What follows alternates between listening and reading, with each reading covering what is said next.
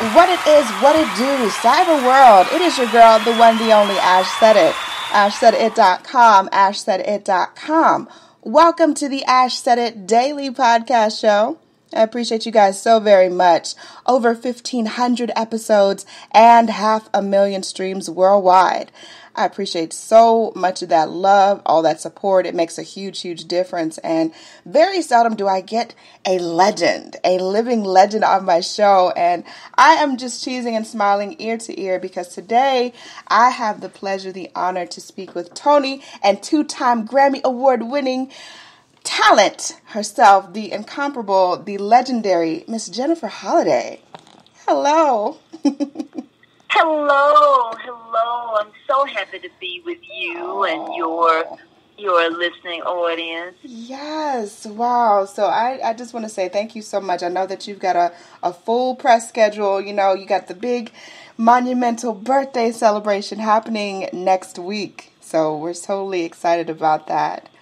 But yes, I'm going to be 60 years old on Monday, October 19th. So it's quite a milestone. It is. It's a huge, huge milestone, you know, and recognizing a lot of people that didn't get to reach 60. So, hey, that's a blessing within itself. Yeah. So we are thankful for that. It is a blessing. All right. So, Miss Holliday, all right. So starting things off. So what would you say right now has been the biggest lesson that you've learned in your 60 years of life? Well, I would say my 60 years of life and 43 years in show business as an entertainer. Yeah. I would say one of the hardest thing I had to do was learn to love myself and that I was worthy and had purpose regardless of whether I was a singer or not. So I think that was one of the hardest things, that my purpose on earth was not just to be a singer, because God forbid if something happened to my voice or something like that, that not only would I have purpose, but that people would still love me, that I would still be deemed worthy of love if I did not sing. Gotcha. So I think that was one of the hardest things for me to learn, that I didn't learn till I was actually closer to 50 years old. Gotcha. What would you say was your moment of confirmation? Like that moment that, it may have been a moment, it may have been an instant, it may have been a couple of instances when you realized, you know what, wow, this is really my gift. When singing was my gift? Right. I think that I'm what they call a reluctant star. I didn't want, when I was young, I wasn't trying to become a singer. I actually wanted to be a congressperson.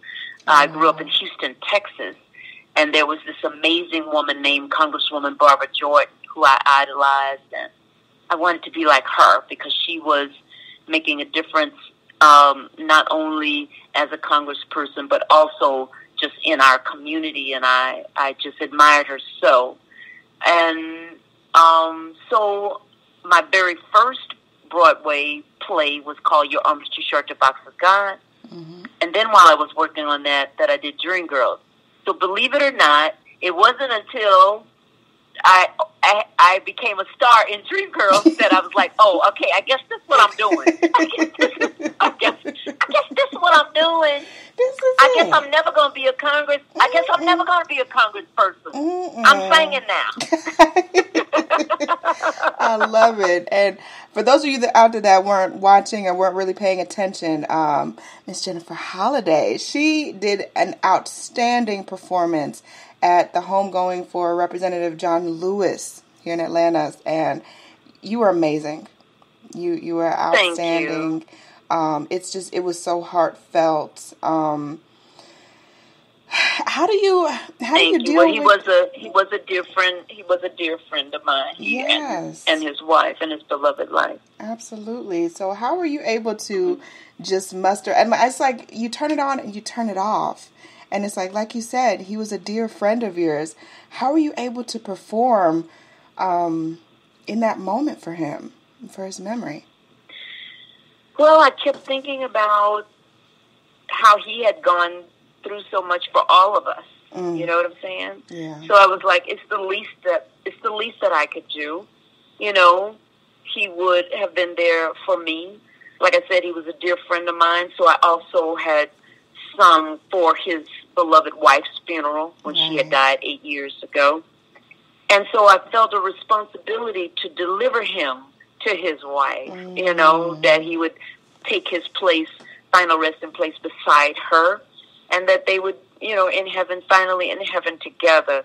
So I felt all of those things while I was singing, you know, and then just to thank him for all of us, for the contribution and the sacrifice that he's made on all of our behalf to make all our lives better. Yes.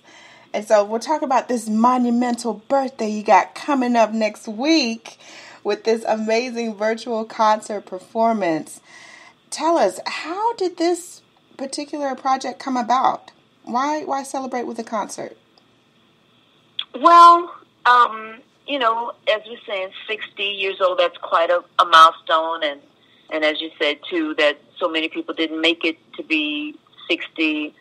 So many people didn't even, you know, make it to be 30, you know, during this pandemic and other times.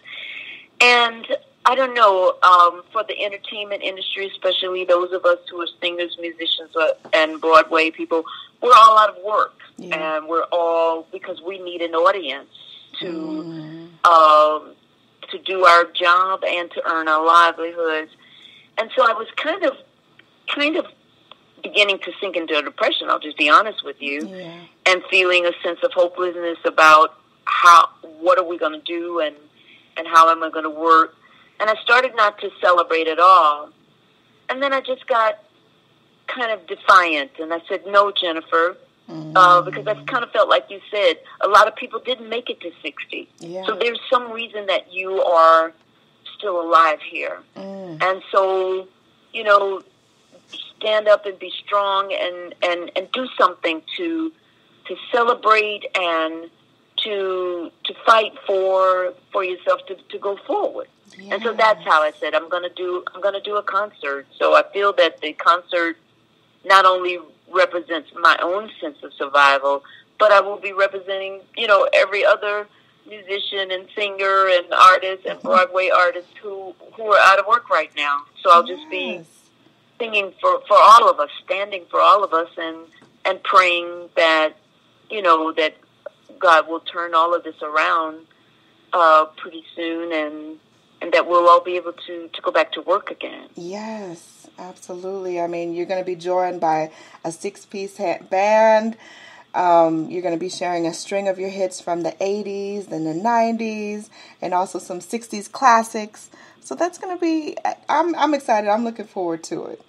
I'm looking forward to seeing it. It might be a little old school for you. But oh, no. So I'm gonna do a tribute to Etta James and a tribute to Aretha Franklin, and I'm also gonna have some celebrity guest birthday shout outs, and this is also partial portion of the proceeds is going to benefit the Healthy Housing Foundation, which is a subsidiary of the AIDS Healthcare Foundation. And so this organization I have worked with many years, so I'm so proud to be partnered with them on this, because I'm always, you know, wanting to give back. I'm a Libra lady, so we're always giving Libras. And, you know, so this was a perfect way to do this. They provide affordable housing to families, mostly in the Los Angeles and South Florida area. And so far, they've only been operating 2 years, and they've already provided about 1,000 individuals with homes. So it was a good match, and you know, from the AIDS Healthcare Foundation and the Black Leadership AIDS Crisis Coalition. I love it. And how can people tune into the show? How can people tune into the concert? Yes. So first you have to purchase a ticket. All right. So you go to www.stellartickets.com, STELLAR tickets.com.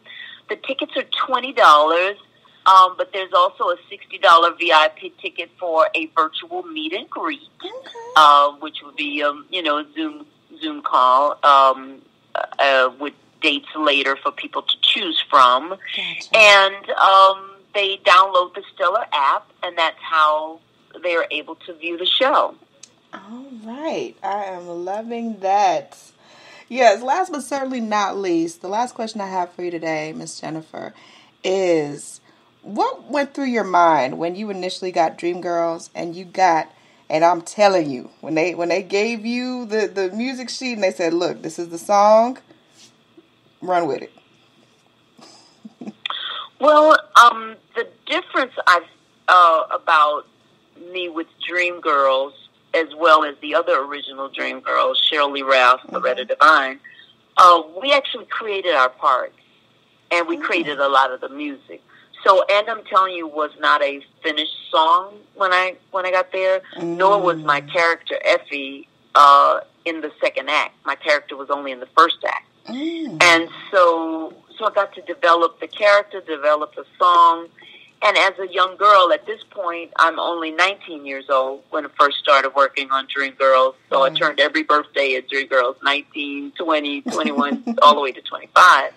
Wow. And so I think back then, we knew that we were creating something special, but we had no idea that we would create something that would last almost 4 decades, and it'll be 40 years next year, the anniversary of Dreamgirls. So we had no idea, but we knew it was something special that we were all creating, but we had no idea that it would influence young girls and theater for all of these decades now. Yes, beautiful story. Wonderful time. The legendary Jennifer Holliday, thank you so much for joining us today, Miss Lady.